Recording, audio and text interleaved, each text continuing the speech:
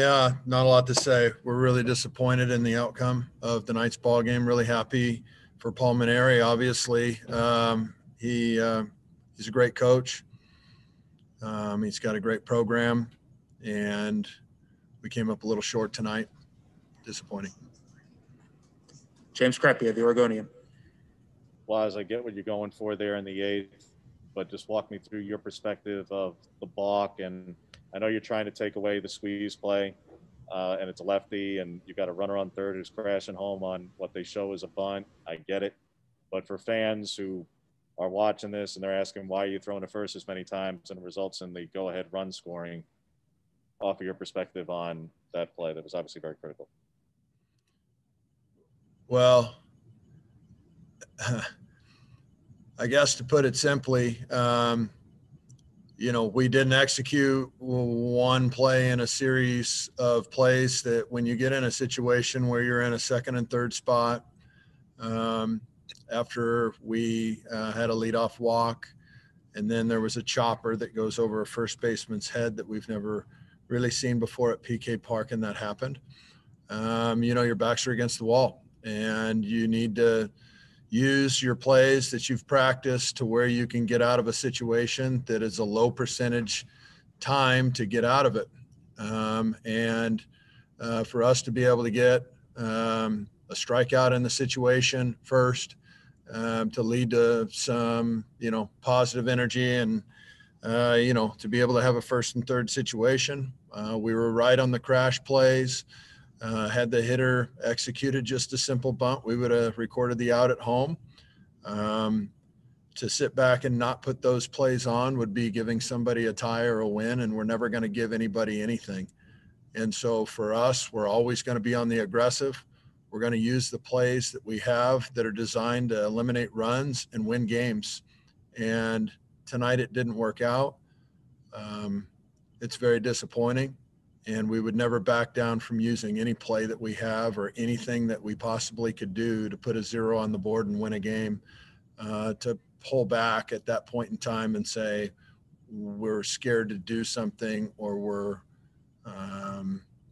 just going to hope it works out is not in our makeup. We'll never do that here at Oregon as long as I'm the head coach. Luis Ramirez, Statesman Journal.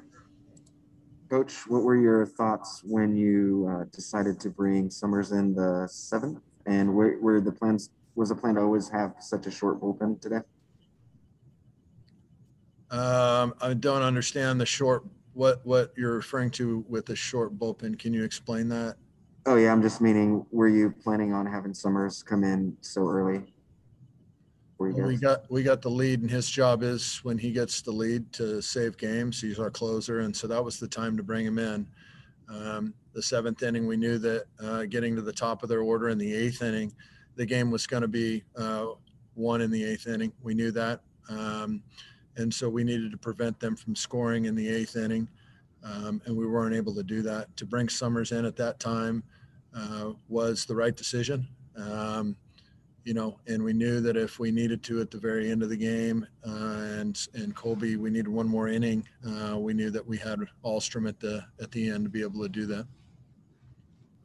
Rob Mosley, GoDucks.com. Obviously, emotions are raw, but you contend for the conference title. You get this program back to the postseason. Can you take any joy in kind of the big picture right now, or is it just too fresh? Well, there's a lot of joy to take in the big picture. I'm probably not going to look at the big picture right now. I'm very proud of the guys I got to work with every single day. My coaching staff, the players, they committed to a ton this year. This was the hardest year in anybody who's breathing on this planet's life.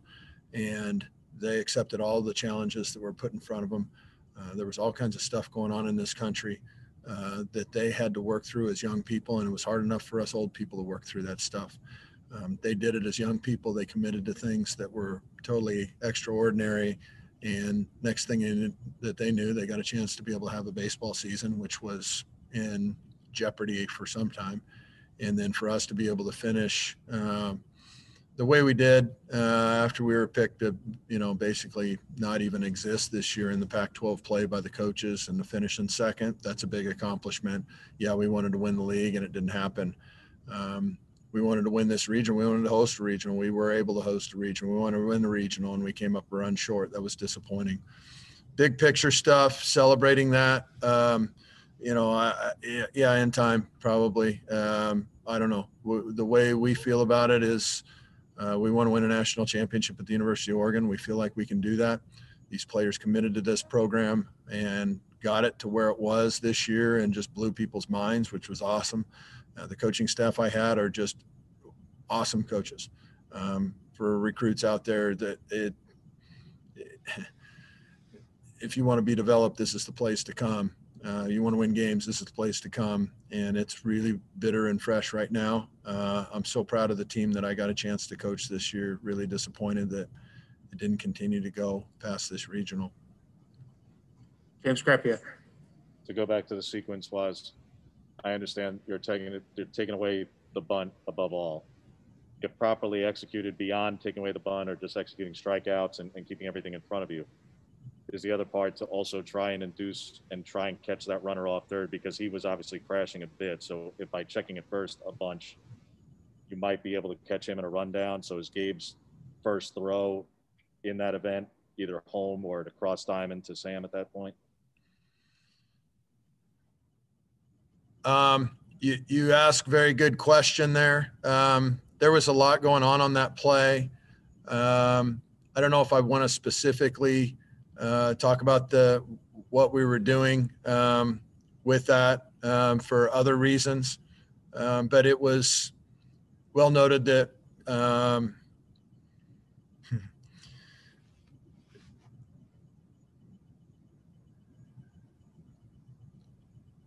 just real simple. We felt like we made very, very good decisions during that sequence to help us win the game. We didn't execute one piece in those decision-making things, and that's something that as a coach is no fun, because obviously when you execute things, that means that you did a good job, and when you don't, that means that as a coach you did a bad job. And so I think good decisions were made, and we didn't execute one piece of it. And yes, to answer your question, we definitely and clearly saw, the energy of the runners and where available outs were in that scenario. And we were using plays to get that available out and make sure that we won the game. Luis Ramirez. Can you talk to me about some of the impact that players such as Kenyon and Gabe had on your program? Obviously, it's really difficult for them right now, but maybe kind of tell me a little bit about what you told them after. I told them I loved them. I told them thank you. I told them that what they've started here is clearly going to grow because of what they did and invested. We talked for quite a while, and I love these kids. These kids are awesome. They flat out gave everything they had for this program. They put it on the map again. It was off the map for a little bit. It was on the map before, and now it's back. It was because of their determination, their efforts. Love those kids. The Oregon kids are a tough group of kids. Those kids want to win for the University of Oregon. The people at Oregon are really loyal people that appreciate hard work, appreciate honesty. And these kids just loved every single day of coming to the ballpark and being coached, sometimes being coached hard, but being coached fair. And they committed to Oregon, and I love them. They've invested so much that the beginning of what they've accomplished will be obviously seen for future years. Rob Mosley. Olson drives in a run, scores another run, so he certainly made his presence felt. But just did you feel like you missed Jack in any role tonight? And did you have time once you got the diagnosis to adjust to his absence? And did you feel like guys adjusted to that as well as they could? Well, I mean, Sam's a good player. He works his tail off, and I think he did a really nice job. I thought he had a good game.